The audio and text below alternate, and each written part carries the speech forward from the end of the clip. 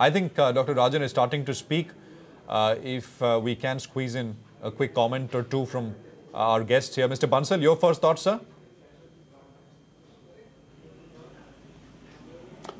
See, I think it's a case of missed opportunity. Although the reduction in repo rate may not have translated into the reduction in the base rate, but the feel-good factor must have gone to the market, and the banks would have been encouraged to reduce their base rate. This is the right time. I think when in September 13, we'll just wait for the press conference to get over. Dr. Rajan is starting to speak. Apologies for that, but let's cut across. Including in non-food items, are temporary, and whether the monsoon will continue to be near normal. We note the recent fall in oil prices, which will be very beneficial for India. As we await the transmission of our front-loaded past actions, we will monitor developments for emerging room for more accommodation. Do you want me to say that again? Okay, I basically repeated our policy statement saying that we're looking for whether the recent increases in inflation were temporary and whether the monsoon will continue to be near normal. The oil price development is very beneficial, and we will await greater transmission of our past front-loaded actions while we look and monitor developments for emerging room for more accommodation. Now, a couple of other points I want to make separate from the policy. The Reserve Bank is talking to the government about a medium-term framework for FPI limits in debt securities. This will include, one, a target for what fraction of the sovereign bond market will be constituted by FPIs in the medium term. Two, an announcement of staggered changes in limits every 6 months, with these being released on a monthly or quarterly basis. We have to determine that yet. Three, limits to be specified in rupees so that they do not vary with exchange rate movements.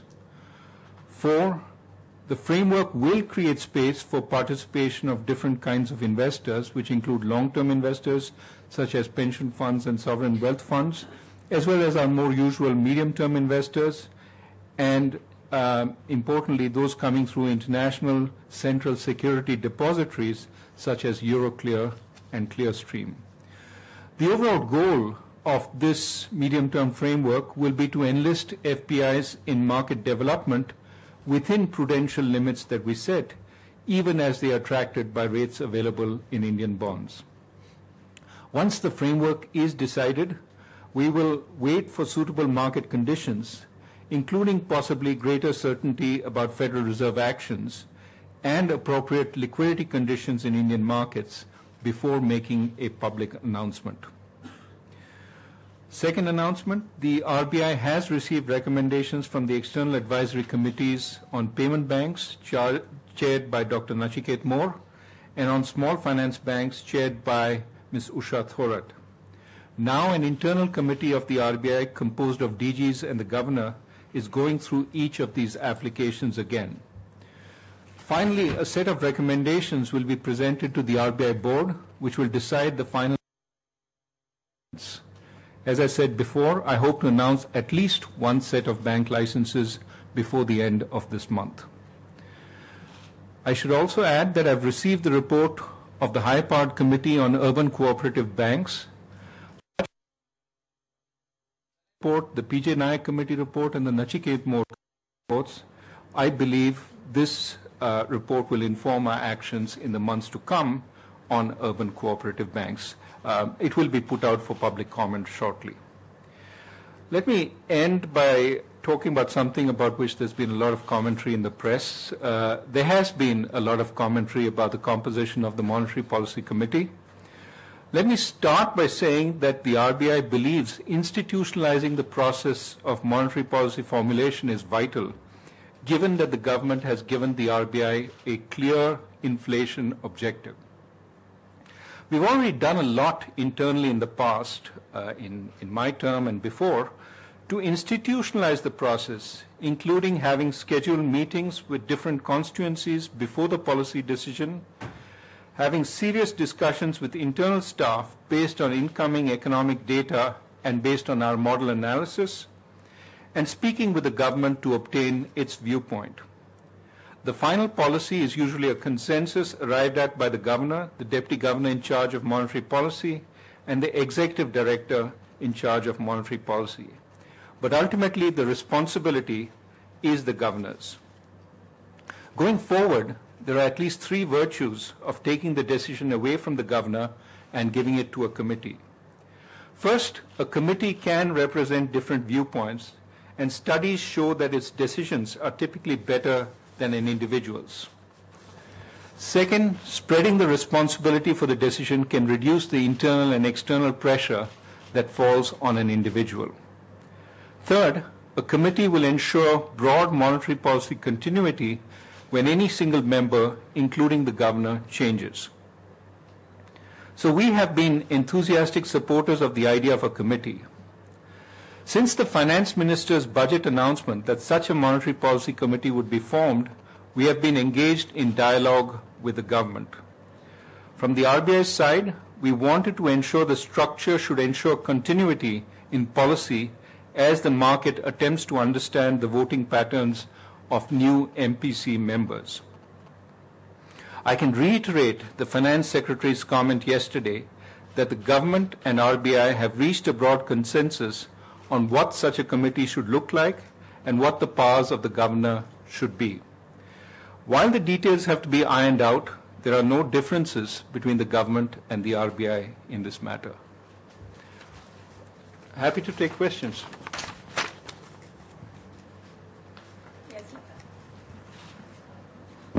Morning, Governor. Lata from CNBC, TV 18. Since you say that a committee is better and that you have been enthusiastic supporters of the committee, should we therefore understand that you are okay with not having a casting vote or a veto power in that committee? Secondly, coming to the policy itself, you've lowered by the Jan-March inflation trajectory by 0.2 basis points, but your Jan 2016 inflation stands at 6%.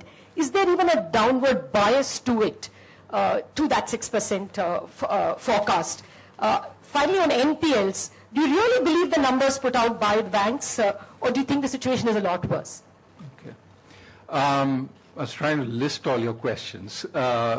Let's start with the Monetary Policy Committee.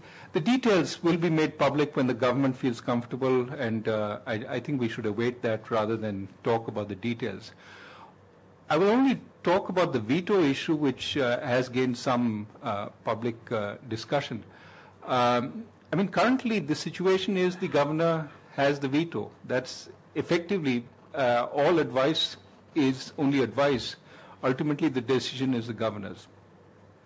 So if we continue to retain a veto, it doesn't change the current situation. It maintains the status quo. So that's something to keep in mind. But on the rest of the issues, I think, why don't we await the formal announcement of the committee proposal?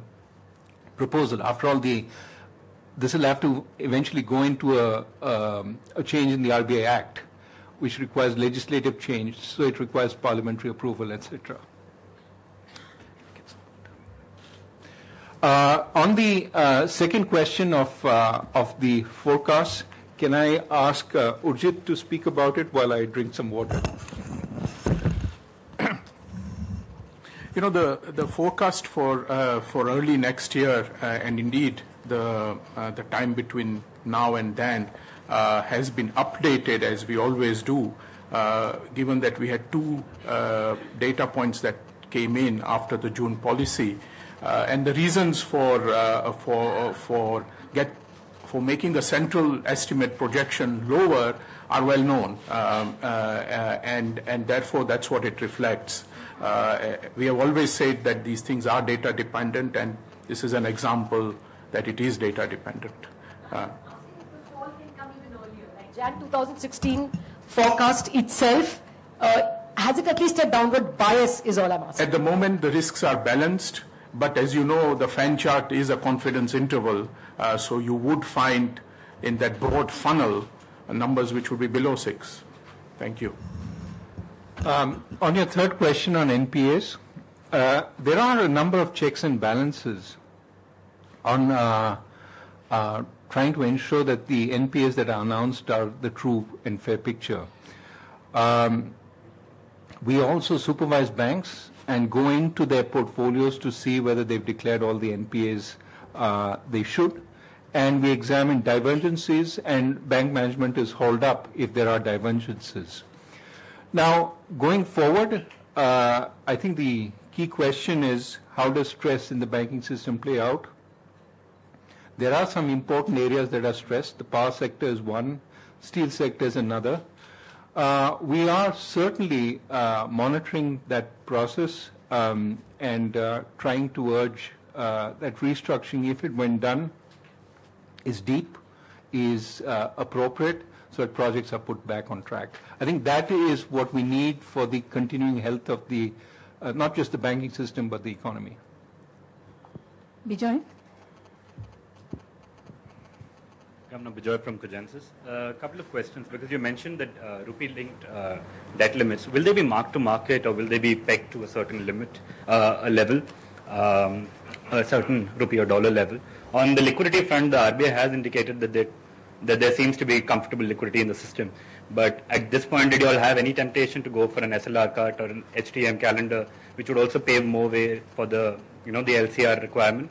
And domestic systemically important banks the names are supposed to come out this month. Do you think it's a good time, considering the capital stress that the banks find themselves under? Right. On the SLR liquidity issue, I think right now we still have some way to go before the HTM and SLR balance. Once that happens, we can take a further view as to whether there would be, when the future SLR cuts will come. Undoubtedly, SLR will keep coming down over time till it reaches a more comfortable level. But when is something we have to determine. Your first question was? Limits. Yeah, limits are going to be set in terms of, as I said, a progression eventually to that target where we think we are comfortable with as, the fraction of FPIs of the bond market. That limit will change from dollars to rupees now, but obviously it will bear some relationship to the current rupee investment that already is there, and it will be incremental based on that. So I think it will move up from there on a reasonable basis, as I've announced. Will it be pegged to a limit, or will it be? It will be a limit. I mean, we will change the limit. As I said, it will be pegged to a rupee level. So, for example, just if I say today it is 2 lakh crores, it can be 2 lakh 20 tomorrow, and that 2 lakh 20 will be independent of the rupee dollar level. So it will be how much do you invest in rupees, which is the more sensible way of doing it, because after all, they're investing in rupee instruments. On the third issue, perhaps, the third issue was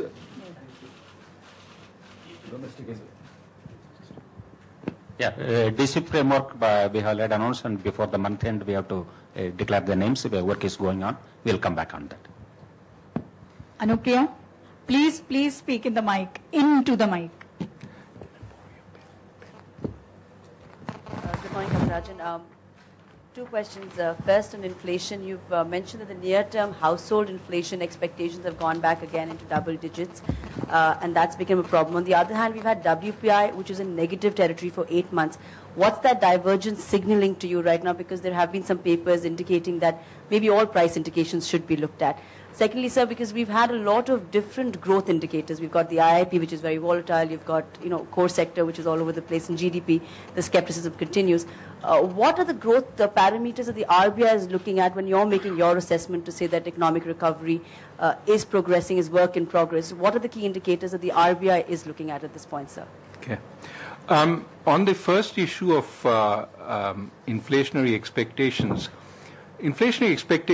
do get altered considerably by certain salient items such as food, milk, various components of foods are more salient than others, vegetables, for example. So given that, yes, it is a concern, but one should, keep it in that perspective. It's one of the factors we're looking at.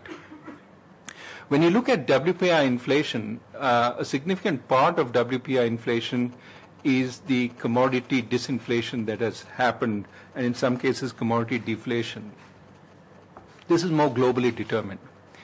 Now, one of the problems with focusing on WPI alone was it left out the entire service sector, or large parts of the service sector, focused largely on traded goods, which is primarily beyond our control, except via the exchange rate, and neglected non-traded goods in India. So it's very convenient to look at WPI because then you can do all your inflation management based on the work of others outside. And only a very small part of it is because of your own efforts. If we really want to manage inflation, we have to look at the sum total of inflation, especially the inflation that confronts consumers, because that's what determines things like household savings behavior. It determines the wage pressures that will come, and therefore CPI inflation seems to us much better. And we can't keep shifting from one index to another depending on what is more comfortable. There are people who make the argument that WPI being so low, that is the real rate. When they look at the real rate that they face, they have to, in a sense, add the WPI deflation to the nominal interest rate to get the real rate that they face. That's not right. When you look at firms, you're seeing that even though their top line is not growing that strongly, a number of firms are reporting bottom line growth. Why is that? Because even while they lose out in the ability of pricing on the output side, their input costs are also falling. So as a result, profitability may in fact be increasing. It's the rate of inflation of profitability rather than the rate of inflation of your output prices which is more important to understand what is the appropriate rate that the firms are facing. Regardless, we have said again and again, what we really need to do is bring inflation down so that both the producer as well as the consumer, the saver and the investor, both feel, all of them feel comfortable. That's what we engaged in. In terms for growth, what are the parameters that you're looking at? What are the parameters that you're looking at while assessing doing your growth outlook, sir?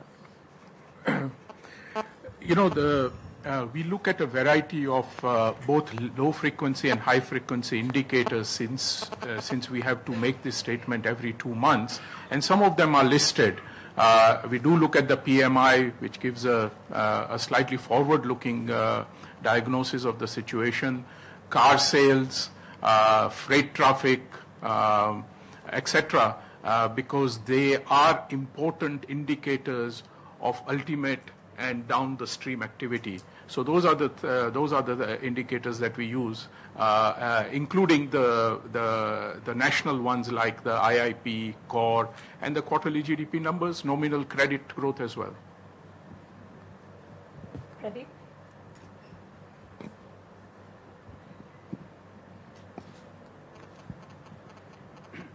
Sir आपने para 16 में 4 points बताए हैं जिनके ऊपर आगे का आपका action depend करेगा, जिसमें इन्फ्लेशनरी एक्सपेक्टेशन है, मानसून है, फेड है और ट्रांसमिशन है। जाहिर है कि ये सारी क्लैरिटी आने में 2 महीने लगे ऐसा जरूरी नहीं है, तो अगर बीच में आपको क्लैरिटी दिखती है, क्या मिड पॉलिसी एक्शन आप देख रहे हैं? और मेरा दूसरा सवाल है, आपने जो इंडिकेट किया है कि एक्सपोर्ट कम होने के 2 वजह हैं, एक की ग्लोबल डिमांड घटी है, दूसरे कई दूसरे देशों में जो उनका रेट है, करेंसी के रेट है, वो ज्यादा डिप्रिशिएट हुए हैं रूपी के मुकाबले। तो क्या आप रूपी की जो आपकी कंफर्ट बैंड है उसको इसी वजह से लोअर करते जा रहे हैं, क्योंकि हम देख रहे हैं कि एक ग्रेजुअल डिप्रिसिएशन दिखाई दिया है? First question, we are waiting information. There was more need to move fast in the early stages of the turnaround.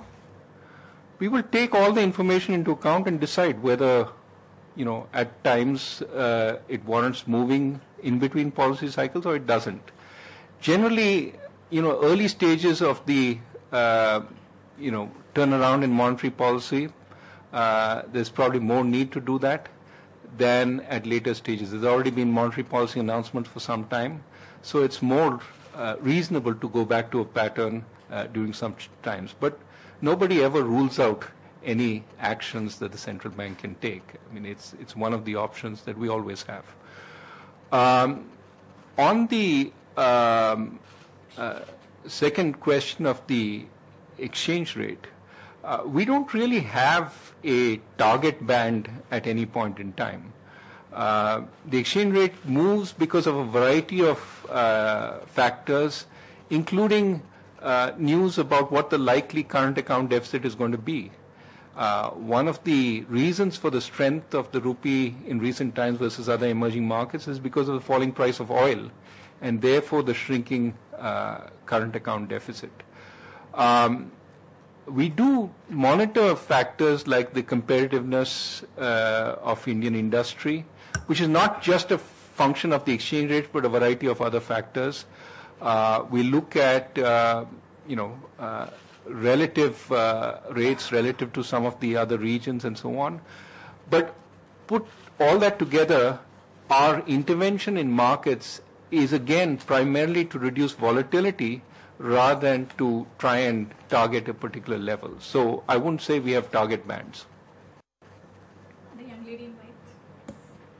Dr. Rajan, what is your view on the independence of central bank on the backdrop of IFC code released recently? And is there any concern related to it?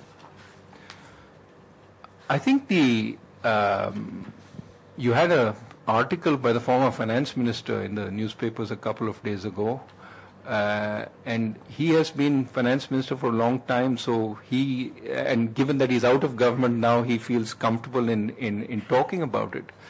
I think there's been healthy respect between the government and the central bank, and the central bank ultimately decides what the course of monetary policy will be.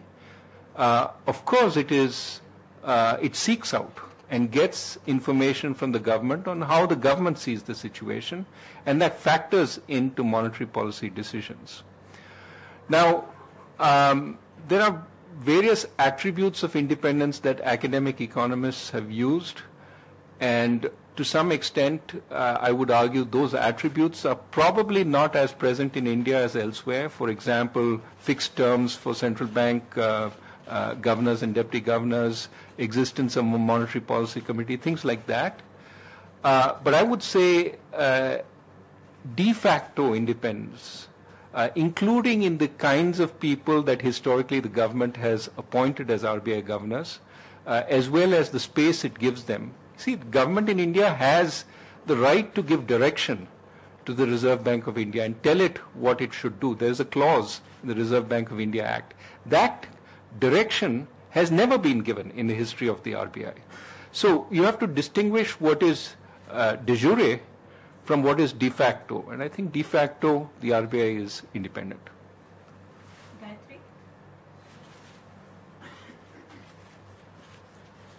You talked about a comfortable level of SLR. So could you elaborate what would be the comfortable level of SLR that you have in mind, and what is the time frame that you'll want to have it by? See, this is an evolving issue. What is clear is that government bonds should find an open market and not have a captive market which is forced to invest in them. There will be a level of government securities that banks will want to hold because of liquidity, because of safety, because of protection, etc.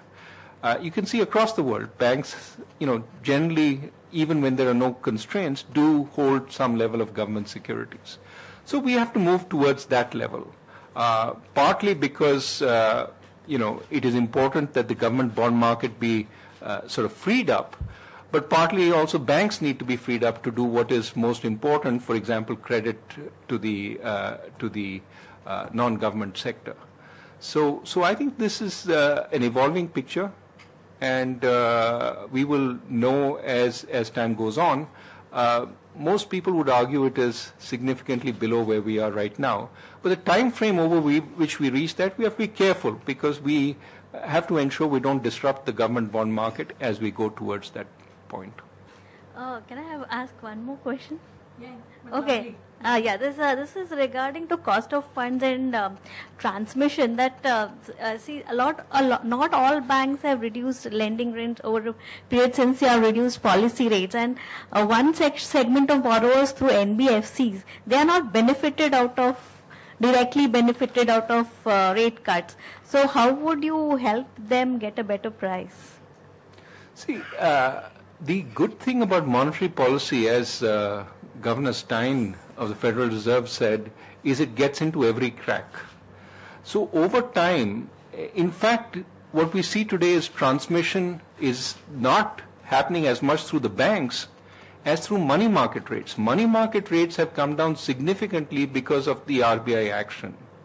Those money market rates feed into the rates at which, say, NBFCs borrow, the rates at which they issue commercial paper. So I think that rates eventually feed into everybody. They all get the benefit of low rates and therefore have to pass it on. Kopika? Oh, you're done. Okay. Gabriel? Morning, Governor. Gabriel Palestine from the Wall Street Journal. So we've seen that the NPA problem at Indian banks is kind of slow to go away, and it looks pretty persistent.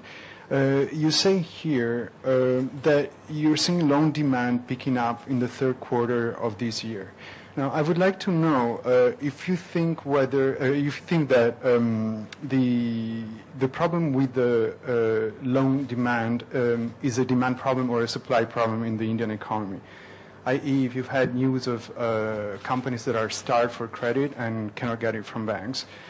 And also, I would like to know if you, you say that you welcome the announced government injection of capital into state-run banks.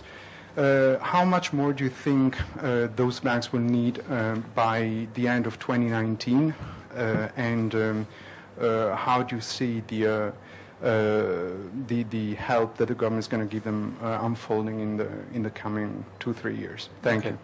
I'll ask Mr. Gandhi to respond on the amount of capital that's required, and perhaps Mr. Mundra also. On the issue of demand versus supply, you're asking the question of the ages, right?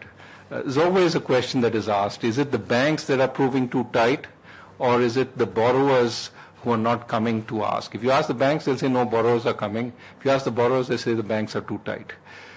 In any sort of beginning phase of the recovery, this discussion always goes on. And I think what happens is that, over time, as the opportunities that are brought to banks look more attractive, and as deposit growth picks up and the banks have funds that they need to invest, you will see both factors happening. The opportunities will look more attractive and the terms will get a little less onerous. I would say today it's hard to argue that the large firms, healthy large firms, have difficulty in accessing credit. They certainly can go to the commercial paper markets, but the banks too are looking for good credits to lend to. Small and medium-sized enterprises always have difficulty, and the difficulty because of liquidity constraints in the recent past may in fact be higher because they haven't received their payments from people who owe them money and so on. That is an issue we need to continue looking at and see how we can resolve it. But I would say that for now, I'm not overly perturbed about tightness in credit flow. My sense is that as the projects come up, they will find financing, especially given that the capital situation of the banks has improved somewhat. But on the capital issue, let me ask Mr. Gandhi and Mr. Mundra. On the capital, it all depends upon the assumptions that we make. 2 years before, when we gave the guidance to banks and the government also, at that time the bank sector was growing very fast. So now the growth has been slowed down to 13-14% credit growth. So depending upon the current level of growth, we have indicated that about 1,40,000 crores capital may be needed. So government has announced its intention to support the banks, public sector banks, by 70,000 crores. So in any case, it will be constantly be looked at, depending upon year, because it is a long process up to 2018.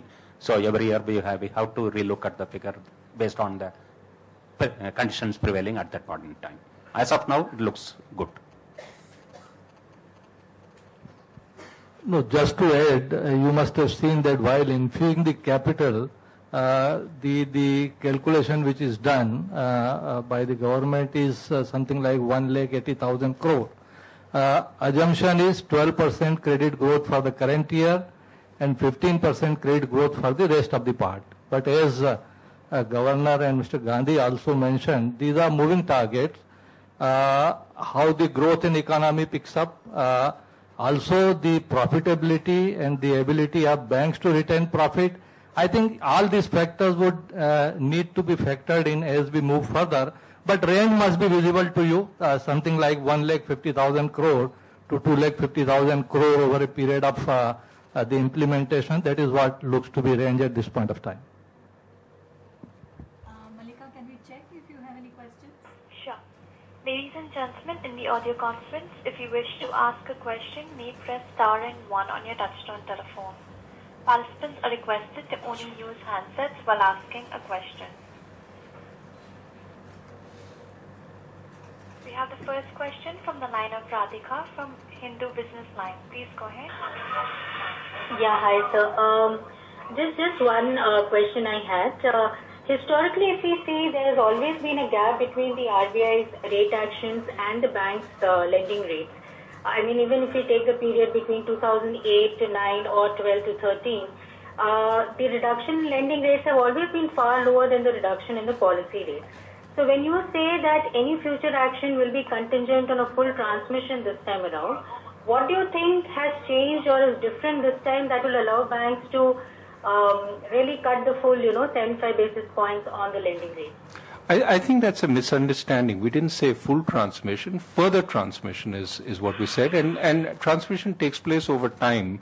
What is important to remember is monetary policy is not like a lever that you press immediately and immediately you get action. There's about three to 4 quarters lag between when rates are cut and when the effects are seen in the economy. So we started cutting rates in January. I would start seeing the effects of that rate cut only in September, October, November. And this is something people have to remember when they look at rate cuts. We have to forecast what is going to happen in the economy 3 to 4 quarters down the line, not what is happening currently in the economy, in order to gauge the impact of any rate action that we take. So we are fully sort of cognizant of the fact that transmission takes place slowly through the banks, but that further beyond that into real activity takes a little more time. What the rate cut does is give a signal, which is why the market gets optimistic or pessimistic depending on the rate cut or the lack of it. But that signal then starts plans. The plans then fructify down the line. When those investment plans fructify, you get more activity at that point. So there is a lag, 3 to 4 quarters. What we should be looking for now is the effects of the rate cut that started in January. They should start coming as we go forward, and that's what we will be seeing soon. 2 last questions from this room, Joel and Roshan. Thank you, madam. I'm Joel Rebello. I work for Mint newspaper. According to an analysis we have done, more than 50% of the loans, NPAs from industries are from metals, power infrastructure and commodity links. Is RBI worried about this, so-called concentration of NPAs from a particular area or a particular sector? I also want to push you on Lata's question. Lata asked you about NPAs. Do you really believe the bank numbers, or are we here? I mean, could we see more skeletons out of the cupboard? Also, are you under pressure to say that NPAs, not call NPAs? Okay.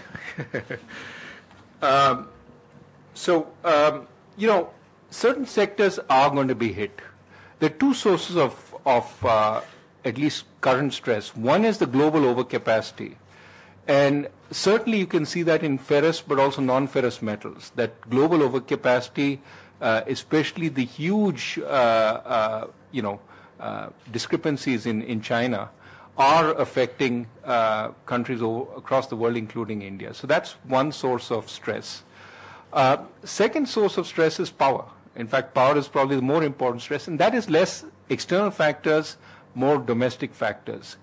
A central factor in the power stress is these power distribution companies. If they get resolved in a more permanent way, then that would alleviate some sources of stress in the power sector. So our focus is how can we resolve the distribution company stress in a proper way, so that we can get power purchases going in a more effective way. You asked whether we believe the bank numbers. We inspect the banks and we ferret out situations where the NPAs are not, where something that is standard is not an NPA. These are called divergences. And some banks, there are more divergences than others, in which case they have a pretty strong discussion with Mr. Mundra here, in which he hauls them over the coals for doing what they did. And increasingly, we are turning towards actually taking action on such divergences. So it's not that these things go, get done with impunity. There are, of course, in a stressed environment, situations where sometimes projects are lent to when in fact they are better, either closed or restructured in a significant way. Our recent actions are attempts to get all players on the same platform to discuss how to put the project back on track in a significant way. And this requires effort by both the banker, the promoter, state governments, central governments, regulators, electricity, tariff, etc., for it to really work. And that is why we have been much less keen on forbearance going forward and saying, face up to the reality, you need to do what you need to do, take the medicine, pushing it into the future is going to just create bigger problems in the future. There's always a discussion of these issues because there's a thin line between forbearance and flexibility.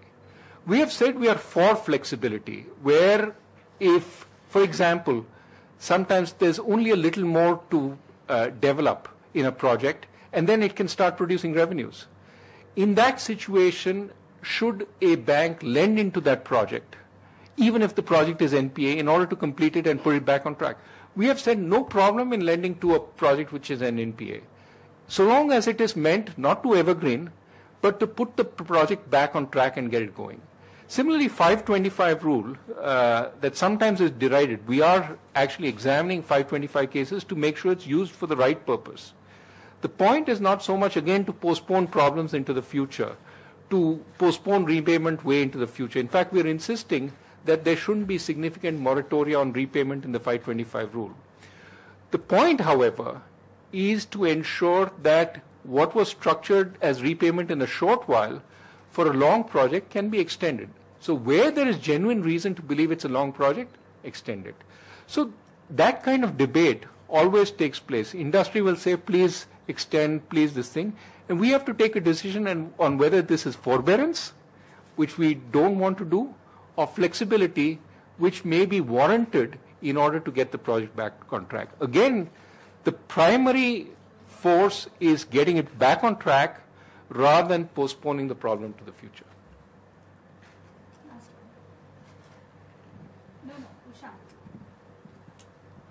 Thank you, sir. This is Ushank from Z Business.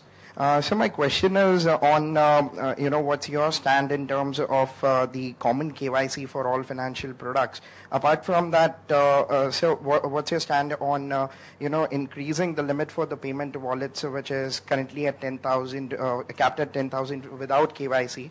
And final will be on the status of the small and the payment bank licenses.